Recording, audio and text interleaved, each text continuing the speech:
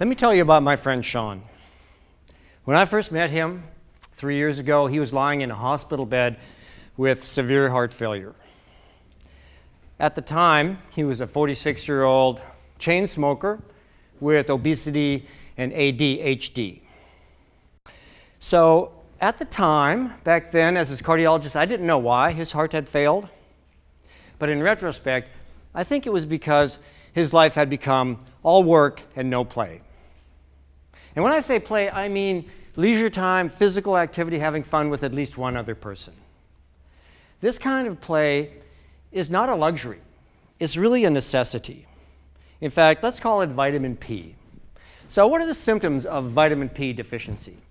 Well, first you lose the twinkle in your eye and the spring in your step, and then as the play deficit worsens, you'll notice that all the people around you have become intolerably annoying.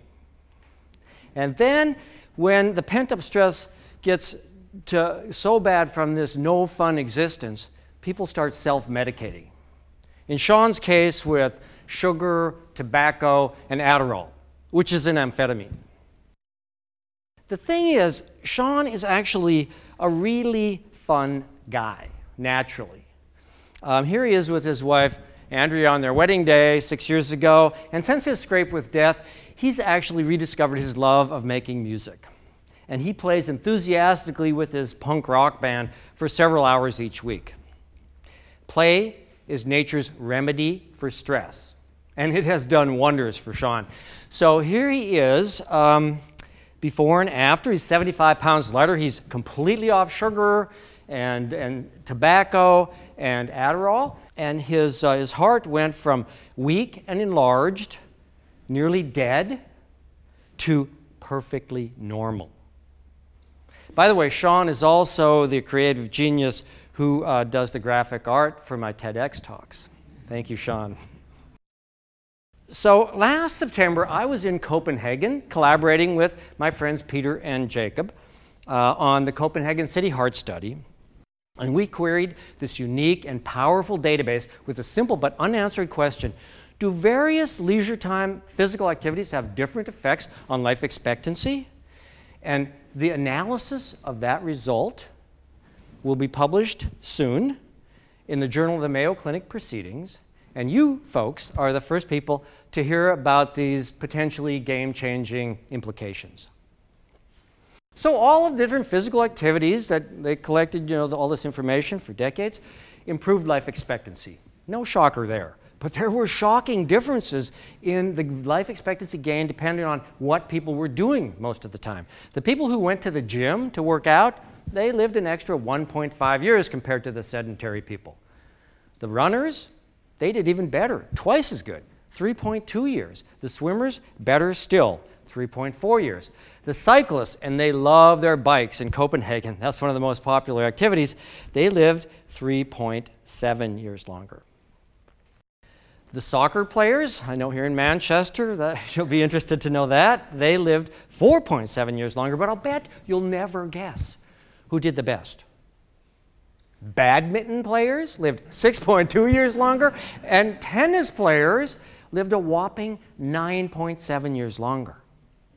So Peter and I, last September, were staring at this data when Jacob, this very bright biostatistician, looks over at us and says to me, "Could this be true?"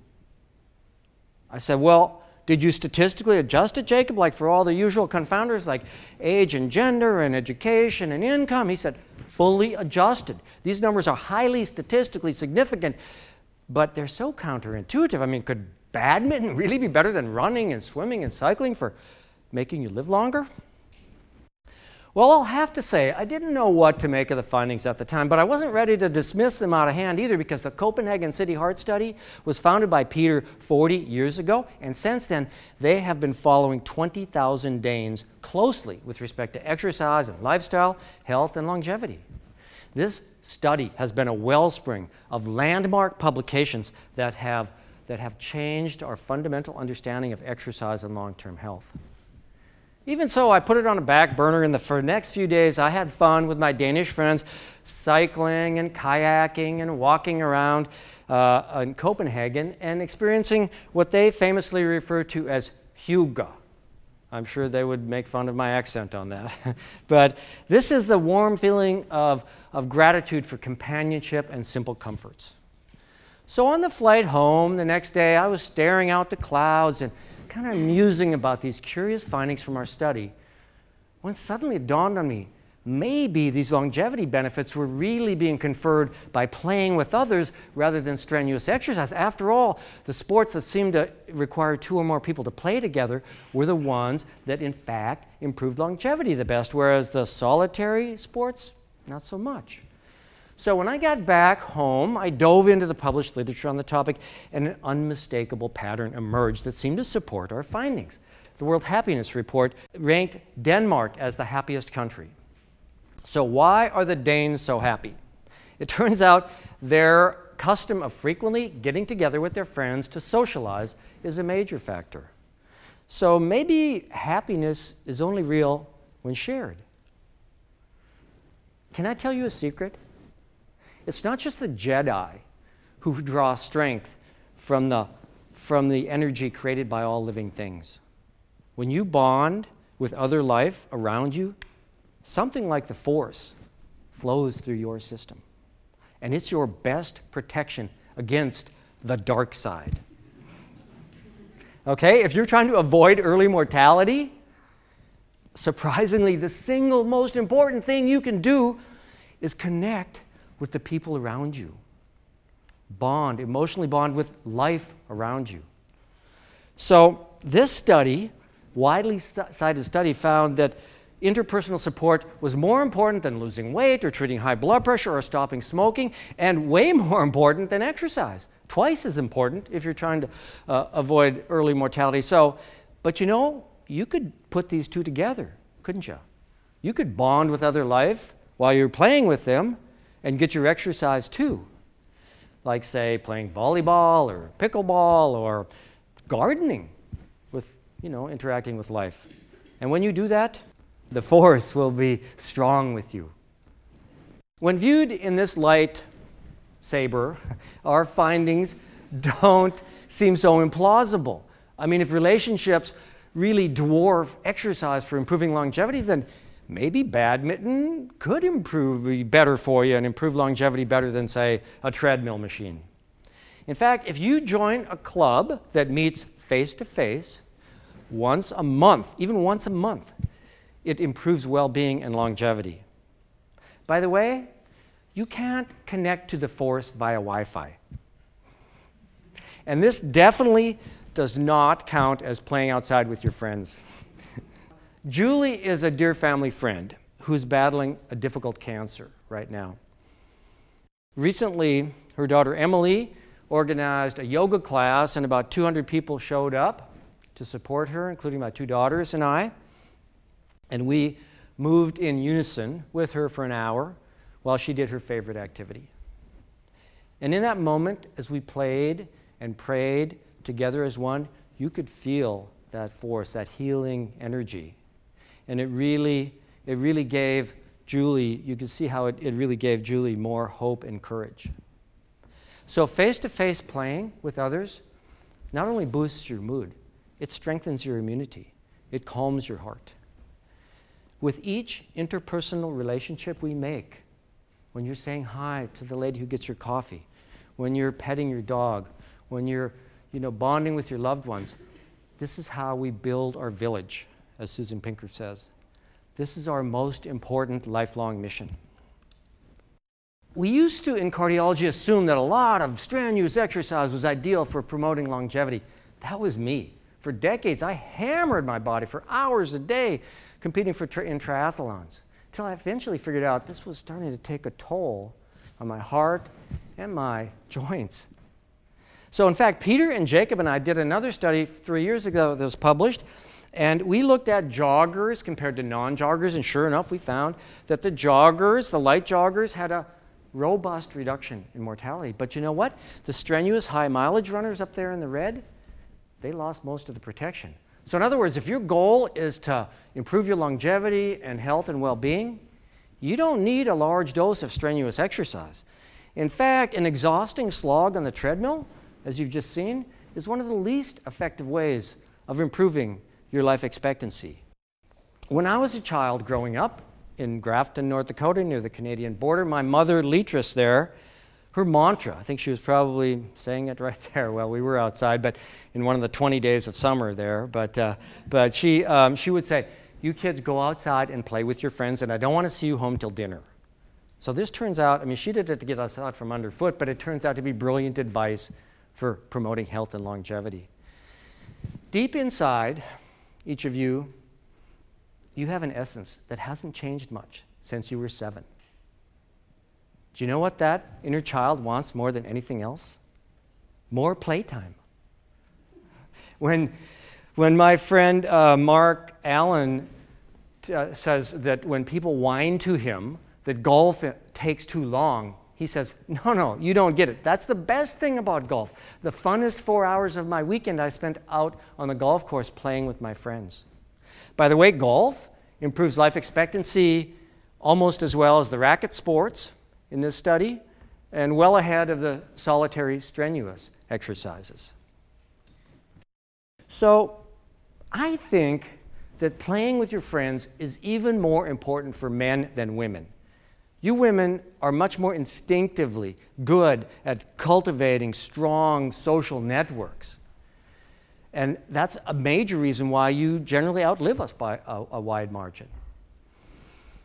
We sort of emotionally challenged males, for us, this is like a rare opportunity where we can actually build lasting friendships outside of work if we get in the habit of finding something where we can play with our friends. So Benjamin Franklin long ago said, we don't stop playing because we get old.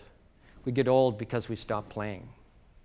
When I can't find anybody else to play with me, I can count on my dog Lady to be eager and enthusiastic to go out and play fetch or go for a walk or swim with me in the lake in the summer.